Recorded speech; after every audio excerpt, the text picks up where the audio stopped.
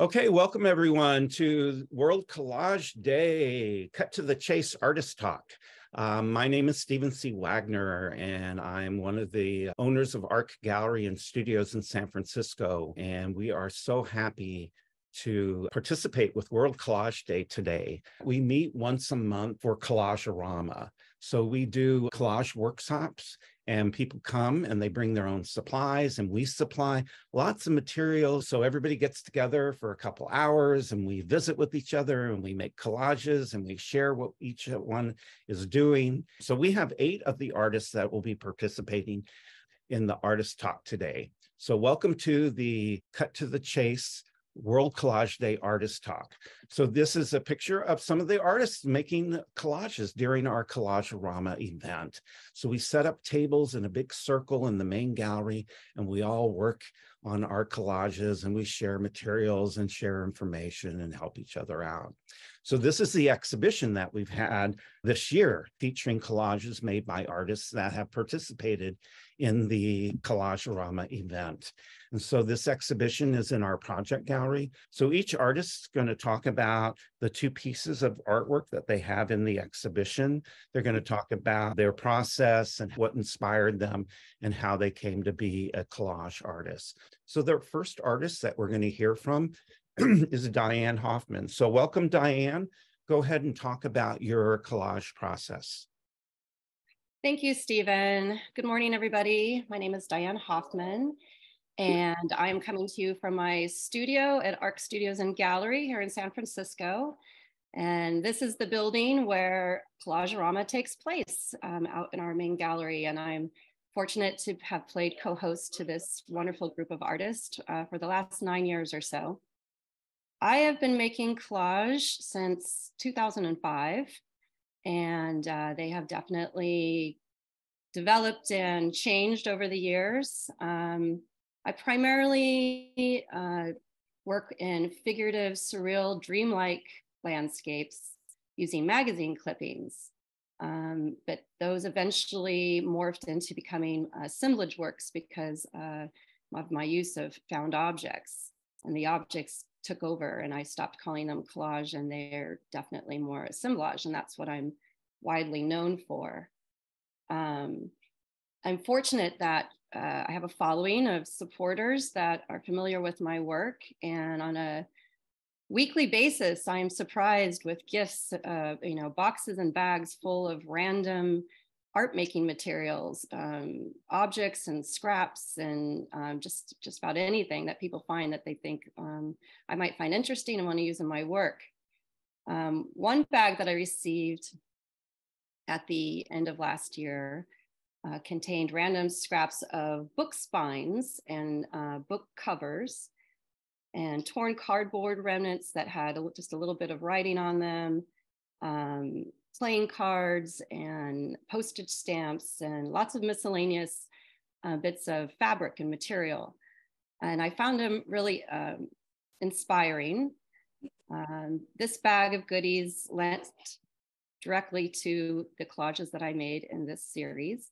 This one in particular is called Easy Running Wonder. Oh, I'm sorry, not this one. This one is called $1 Poem.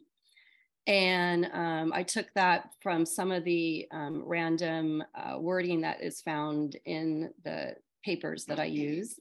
There's one that's like a scrap from a Mexican dollar that says uno dinero, and then right next to it is a book spine of poems. So that's why it's called $1 Poem. Stephen, you can go to the next page. And this one is the one that's called Easy Running Wonder. And I took that directly from that ruler that's off to the left side. The faded and muted jewel tones in the scraps that were in this wonderful bag of goodies donated to me really inspired me to attempt a more abstract aesthetic away from my usual surreal, dreamlike landscapes that I usually make with magazine clippings. Abstract art is really a challenge for me, something I've wanted to attempt for many years, but it doesn't come naturally for me. I am always feel compelled to convey a story or a hidden message or a personal reference in my work. So this really forced me to set that down and just rely on these puzzle pieces to allow them to fall or fit, in this case, where they may. And it was a practice in letting go and accepting the work for its simplicity. So I plan to make another dozen or so of these pieces, and we'll exhibit them as a whole, a large series during our SF Open Studios event in November, which will be November 10th, 11th, and 12th here at ARC. And I hope that those in the Bay Area can join us. Okay, Dianne, thank you so much for sharing that with us. So we have a few questions in the chat room. One person is asking, where did you learn collage? Well, I learn from trial and error. I've always been a creative person, and collage was the one thing that I felt like I could do without any training. I just had some magazines in the corner and a glue stick, and I just sort of had at it. And for a long time, it was just something I did to pass the time, keep my hands busy. And then they started to get kind of good. So I took it a little more seriously. But I learned just from my exposure to other artists and art and my imagination. Okay, and how do you select which pieces go together in one piece of work? Well, in this case, it was sort of where they fit and how I wanted a variety of colors, and I wanted to see just how the different bits sort of intuitively, I like to say that they speak to each other. For me, art making is a very intuitive process, and I don't like to overthink it too much. I feel like all of the bits and pieces, whether they be objects or scraps of fabric or what have you, that they speak to me. And I just let it, intuitively take over and set them down. And when I stand back and there's like a magic click, and it's a yes for me. And that's how I go with it. Okay, and one other question, do you make your living off your art? Sort of. Yeah, not entirely, no. I live in San Francisco, probably the most expensive city in all of the country. So to make it off of this sort of art that's very non-commercial would be asking a lot. So no, it subsidizes my life for sure. It allows me to take a trip here and there, maybe buy a new pair of boots and pay for my art studio. But the other things like food and rent of my apartment, I have to find other means to pay those things. Okay, Dianne, thank you so much for participating in the exhibition and the artist talk today. Thank you. And now I'm going to talk about the two pieces that I have in the exhibition. So I'm Stephen C. Wagner, and I've been making art since I was 6 years old. My mother was a professional artist and owned a gallery, and I have a BFA, and I basically was doing painting, but I always was interested in collage. So I would collect papers all the time that I would find or buy, and I put them in a box that I kept under my bed. And I knew someday I would be making collages. And so unfortunately, I broke 5 ribs, and I was home for 3 months for medical leave, recuperating. So I had friends bring my box of papers, and I started making collages on my lap while I was recuperating, and I haven't stopped making collages since. So this piece here that's in the exhibition is titled Everything, Everything, Everywhere, All at Once. And so I'm really attracted to basic shapes like squares and circles. So most of my artwork is square, and a lot of times I put circle elements in this. And so in finding elements that were circles, clocks and clock faces, they're all circles. And so they seem to be an obvious thing. So I love making things that are juxtaposing colors, darks against lights and contrasts and things like that. So this piece is making a statement about time, and there's so many different times, and the eyes of people looking into the future, looking into the time, looking into the past. So combining the clock faces and the eyes, and all these different circles. And this is a three-dimensional collage. So each layer has space between it. So there's 3 different layers. So the background are the 8 large circles, and then the 3 other large circles are a next layer, and then the smaller circles float above that. And so the title was inspired by the movie that won the Academy Award for Best Film. And then this piece is titled Not Forgotten. So it's from the, saying, gone but not forgotten. And so this is on a square format. So you saw the previous one where I did circles. So this is an example of my square format. And there's 2 images, and these are people, silhouettes of people. These are people wearing hats and clothing from the 30s and 40s. So these are people from the past, and each person is standing within a frame, and the frame is from a vintage photo album. And so this is like the people in a photo album that are no longer here. So, as time goes by, our memories are not as clear. They become kind of faded, and we don't remember people as clearly. And so this is kind of a representation of, these are people that are no longer with us. They're gone, but not forgotten. And then I use a lot of elements of rulers and measurement in my work as well. And so this also is this passing of time, the passing of numbers, the marching of numbers, the measurement of things, the measurement of time. Okay, so are there any questions about my work before we go on? So I am addicted to hoarding papers and stuff. So I find thrift shops and resale stores, or even on the sidewalk in the street, I find things, and I'm always collecting. And I have a cabinet in my studio that's full of books and papers and things like that.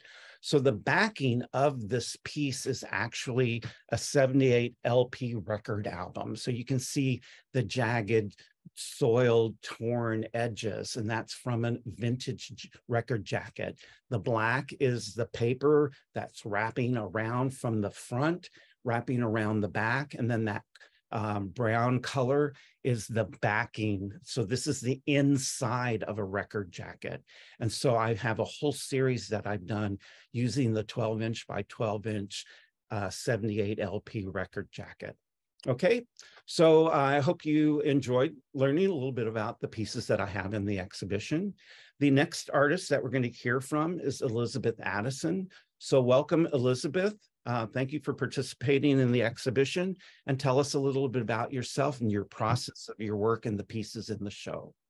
Thank you, Stephen, and happy World Collage Day. My name is Elizabeth Addison. I'm a Berkeley-based visual artist, curator, and educator. I've always included collage and found imagery elements in my printmaking and installation. But I took the deep dive in January 2018 when I committed to give new life to old, rejected, failed, or incomplete prints that I would have otherwise trashed in a massive cleanup. The cleanup was prompted by the death of my mother and a dear mentor, and having to clean up their apartments and make sense of all their belongings. And I felt like, oh my God, I can't do this to my kids. But it ended up turning into a daily practice project that continued through the pandemic.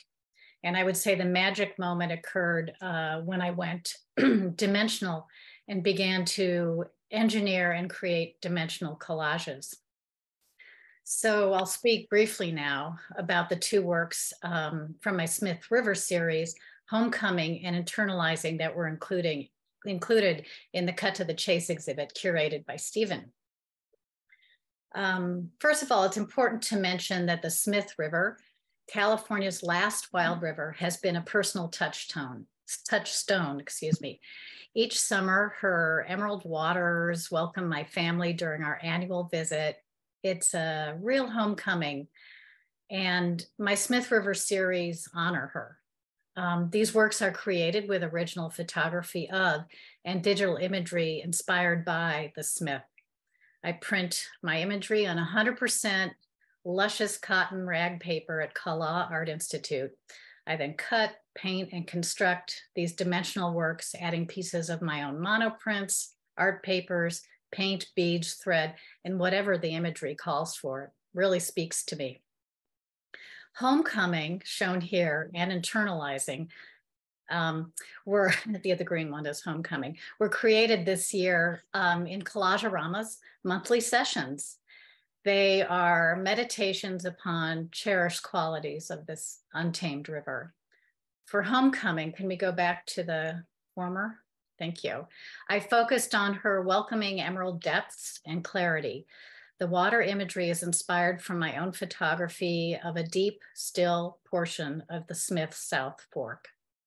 The print is slightly raised from the substrate, and I painted its underside and the substrates varying shades of red. Then I cut ovals, leaving the center intact so that I could open them on the sides. And then I opened them in a progression from almost closed to fully extended to expose what's underneath. For the next, for internalizing, here I mused on the otherworldly way light plays upon the water's surface at dawn. The disc is floated and its underside is painted cobalt. And then the underside reflects upon the substrate or its base, creating a really beautiful, soft blue halo. I inserted translucent vellum discs in a radial pattern that play with light and shadow throughout the day. This piece is mounted and placed in a floater frame and unglazed. Thank you very much for including me in the artist talk today. Okay, Elizabeth, thank you so much for sharing that with us, your inspiration for these pieces and the processes.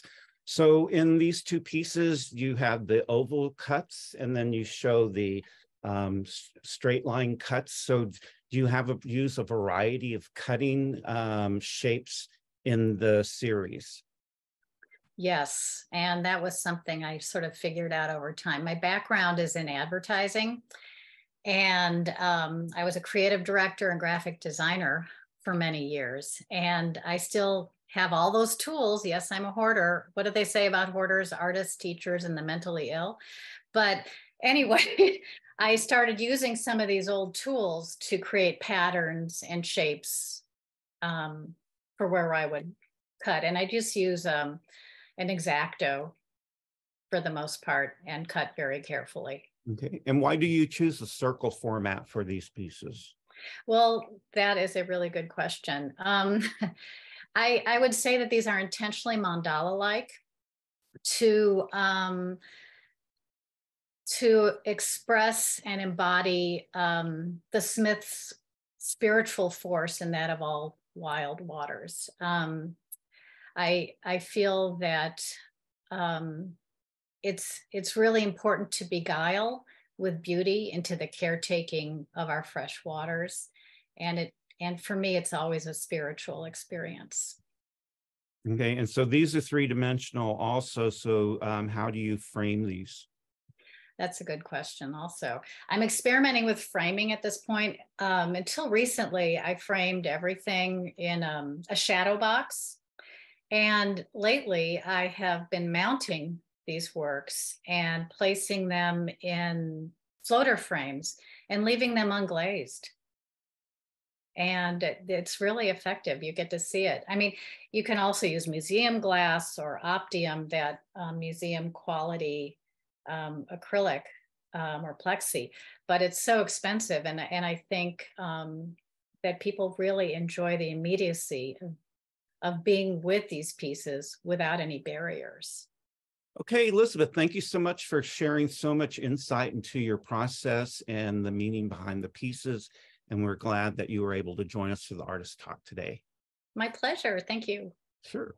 Okay, so the next artist we're going to hear from is Priscilla Otani. So Priscilla is also one of the owners of ARC. She also has a studio at ARC as well. And so Priscilla, welcome, and please talk about how you came to collage and the pieces that are included in the exhibition.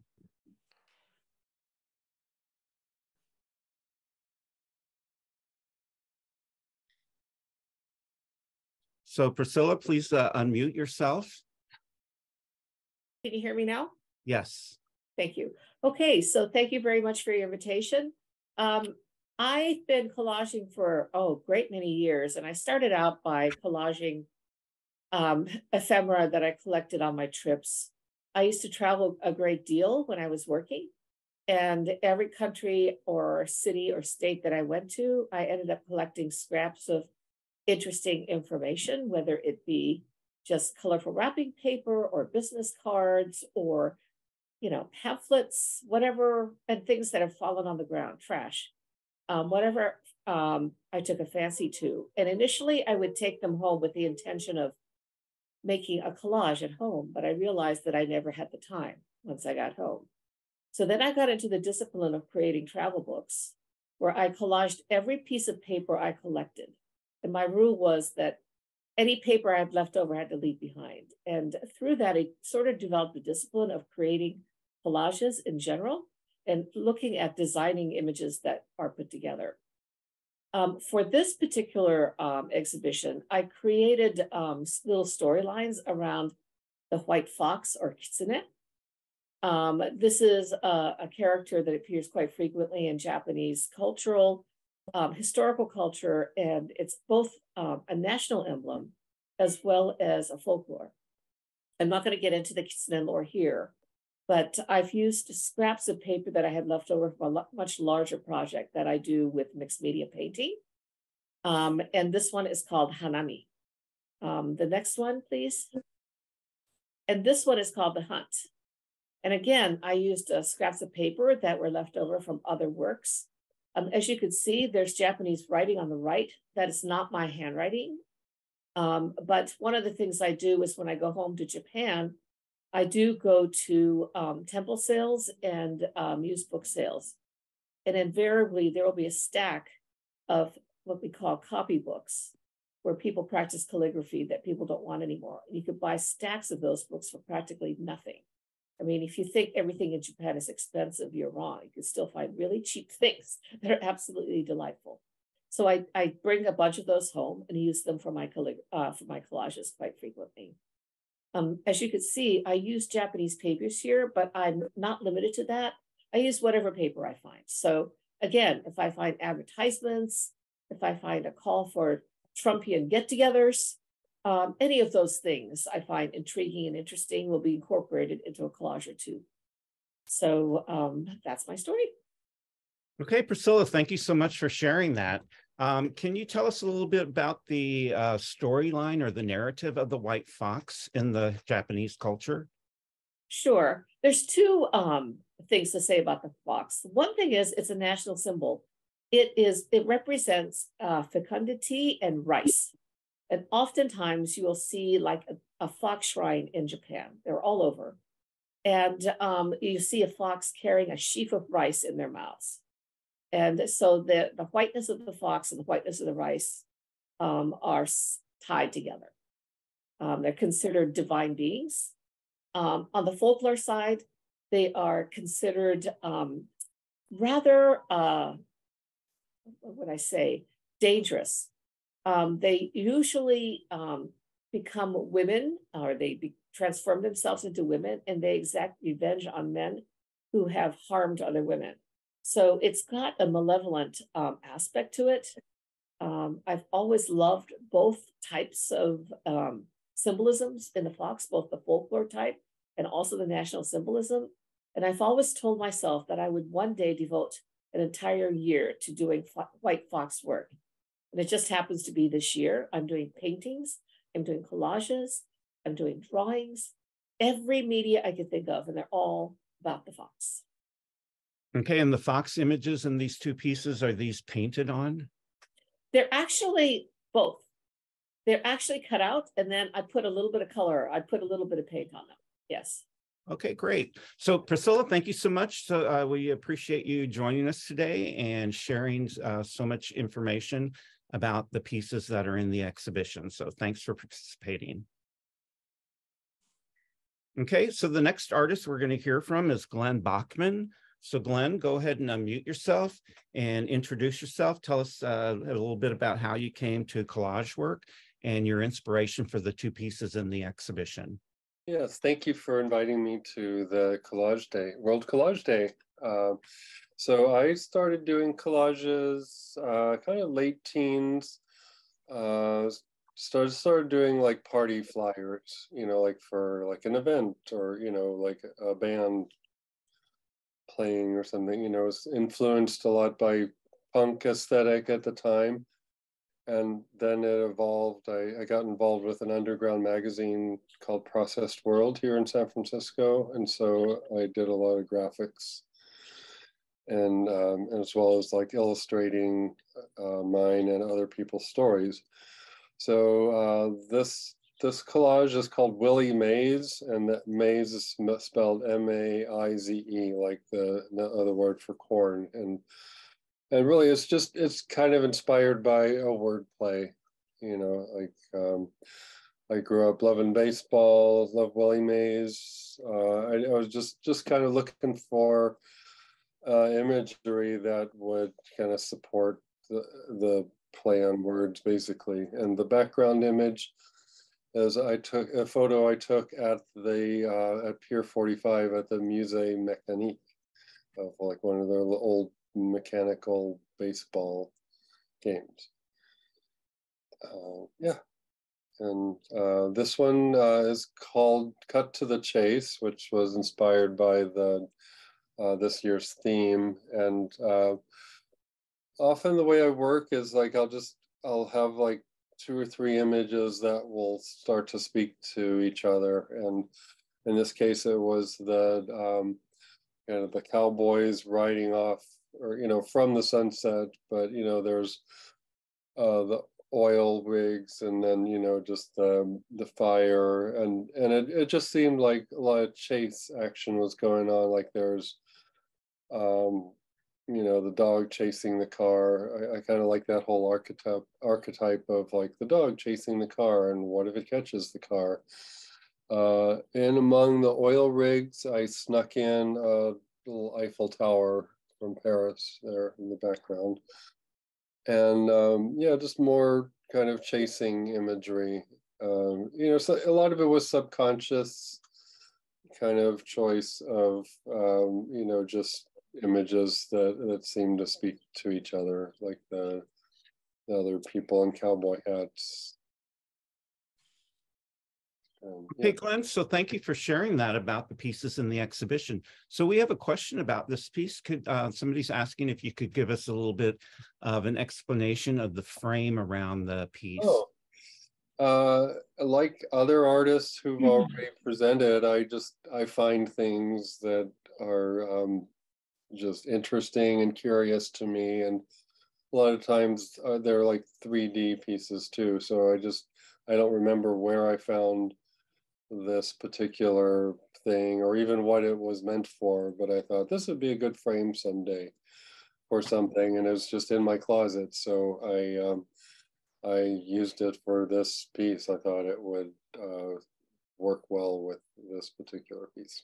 Okay, and people have commented how much they enjoy your sense of humor and your whimsy in your pieces. So do you also do pieces that are more serious or abstract, or are all your pieces fun and whimsical? That's a good question. I'd say I lean towards the more fun side. You know, I mean, I do some that are more serious, but I think what inspires me is just bringing a little bit of like light and joy to you know, just to the moment, to people's experience, and to my own experience, really. And do you use mainly magazines for your materials in the collages? magazines, and like I'll use some of my own photos, like that one in the background. You know, sometimes like stuff that comes in the mail, like for political campaigns, I'll use that kind of stuff too. But yeah, mainly magazines, and sometimes I'll like buy old magazines or find old magazines. Like this one here was inspired a lot by like kind of 1950s, 60s images. And where do you generally show your artwork?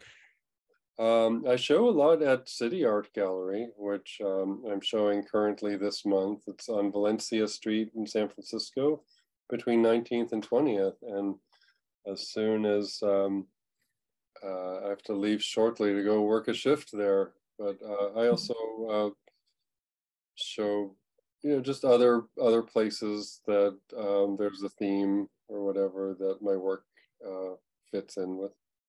Okay, Glenn, thank you so much for participating in the Collage-a-Rama workshops at ARC. We always enjoy having you as part of the fun times that we have there, and we appreciate you sharing so much about your artwork during the Artist Talk today for World Collage Day.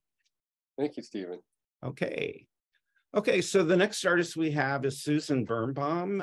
So is Susan has Susan joined us in Zoom? Susan, if you're here, please go ahead and turn on your audio and talk about your work in the exhibition. Okay, so we didn't see Susan join us at the beginning. So she has two pieces in the exhibition, which are very fun and whimsical. And so these are the two pieces. So unfortunately, she's not able to join us today. So we'll go ahead and go on to the next artist. So the next artist is Maureen Letton. So Maureen, go ahead and unmute yourself and tell us a little bit about yourself and your collage work and the two pieces that are included in the exhibition. Okay, well, hi, I'm Maureen Letton, and I'm really pleased to be here. My collage practice probably started when I was a kid, but I'm a very lazy person, so it took a pandemic to get it started. One of my daughters moved in with me during the pandemic, and we would watch Buffy reruns, and I would collage and she would knit. so that's how it started.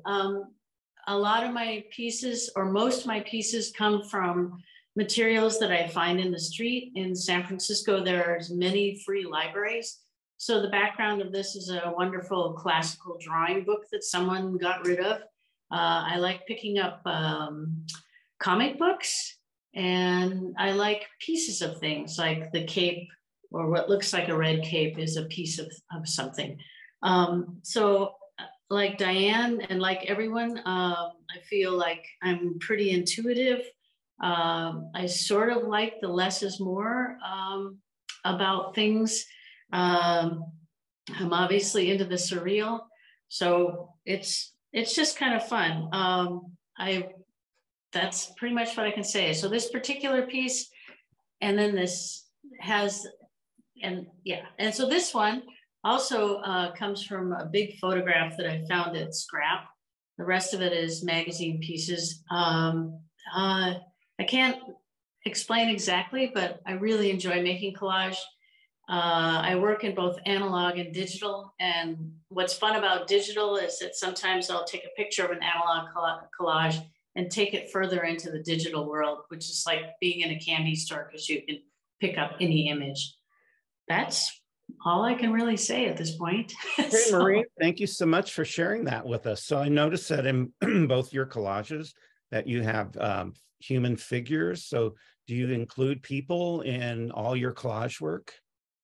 You know, I like a lot of characters, and I think I like creating the beginning or the middle of a story, or maybe the end of a story. So it's sort of like someone can look at it and wonder what that person is doing. Yeah. So. Okay, and this one is mainly black and white. And the first one we looked at is fairly monochromatic with that red accent. So how do you choose your colors, and are most of your pieces understated? Honestly, it's influenced from what I find. So sometimes I'll be posting things on the Instagram and I realize everything is monochromatic and then I'll switch it up. But again, I think it comes to simplicity, and black and white is interesting because of contrast and shadows. Yeah. This one I really like. It's very mysterious to me. I don't know how it happened. Okay. So a lot of your work is intuitive then. Yeah, and although it's interesting to hear what I also came from an ad agency and more on the production side, working in printing. So it's a similar background to what Elizabeth's talking about, and the travel thing is interesting. So it's been very interesting to hear everyone talk about their origins. Okay, and so do you create a little story in your head when you're making these and selecting the elements? I think the story comes, yes, as I'm doing it. I would like to be a little more aware of what I'm doing, but it's pretty automatic. I'm hoping in the future to make bigger pieces, and my big dream is to someday make giant collages and hire someone to stick them up on ladders, because I'm almost 70 and I really don't want to fall off the ladder. Okay. So Maureen, so thank you so much for joining us today and sharing so much about your work. And we appreciate you participating in the Collage-a-Rama workshops. Love meeting you guys. Yeah. Thank you. Okay, and so the last artist for our World Collage Day celebration is Mary Kecskemeti. And Mary, if you want to unmute yourself and talk about the piece that you have included in the exhibition, how you came to collage work and how your inspiration. Thank you, Stephen.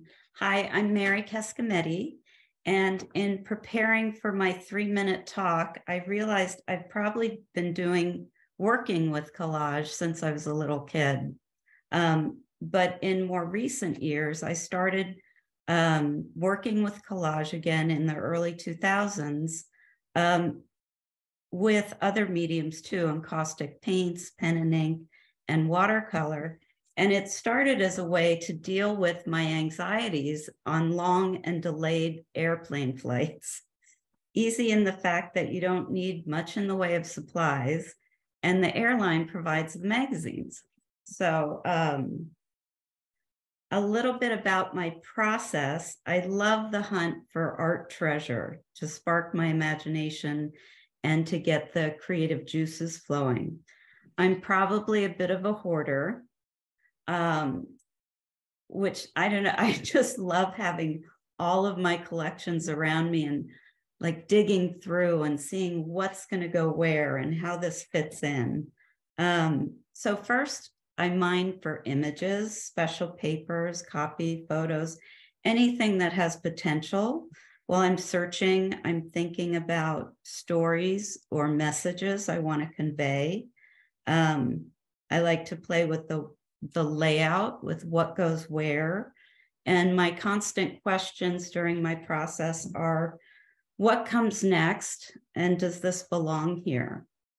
Working this way becomes meditative and usually blissful, or can turn frustrating, and I need to step back and let it be and then come back to the piece. I want to thank Maureen for bringing me to ARC Studios to join in Collage Night. It's been so wonderful to meet everybody there.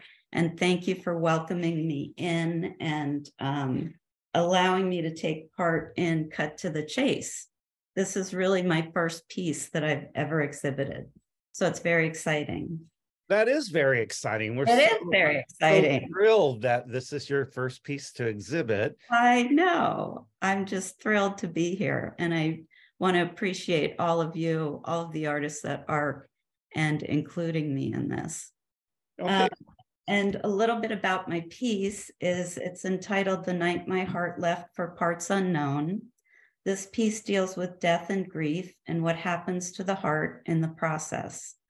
I've been exploring the ideas of lighthouses as symbols of love, hope, and light. My heart in this lighthouse, which becomes a rocket ship, is blasting off for a destination unknown. No land in sight, only outer space. There are other hearts out there on similar voyages. My heart is not alone. The unknown is scary, but the skyscape is full of beauty and love. So that was my inspiration for this piece on really dealing with issues of death and grief. Okay, Mary, thank you for explaining the inspiration behind this piece. So the background has a really interesting texture. Could you describe what the background is and what the texture is in that? It's a piece of printed art paper that is consistent with that bit of like rounded design. And then to grade nighttime, I used watercolor markers to create the night sky and then the clouds and then the sea. So it's one piece of paper for the background. Okay, thank you for explaining that to us. And what are the elements that you use that are that the hearts are suspended by in the background? Those were a unique find. They were laser cut snowflakes, paper snowflakes, and I cut them up into smaller pieces, using them for the hangers for the hearts, and then for the stars in the background. And then the sea cliff and the sea and the lighthouse was from a photograph that I printed out at various sizes and then put back together. And then the little streaks out from the lighthouse are actual heartbeats from a heart readout machine.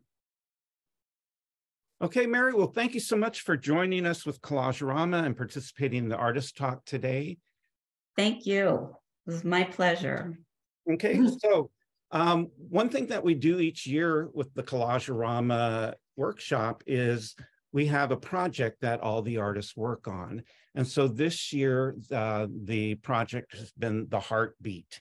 And so we had elements of hearts and heartbeat graphs, and we provided 6x6 plaques, and all the artists were invited to create multiple collages incorporating these elements. So all the pieces had to have at least one element that we provided. So there was a variety of shapes of hearts, and there was a variety of the heartbeat graph.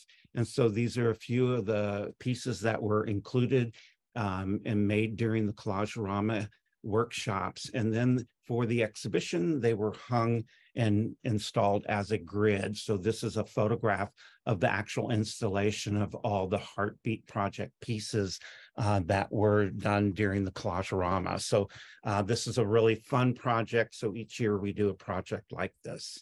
So I want to thank all the artists that participated in the Artist Talk today and sharing so much about their inspiration and their process. And thank you to everybody all over the world who joined us to celebrate World Collage Day. And we are so proud of our artists at Art Gallery and Studios. So thank you for joining us, everyone.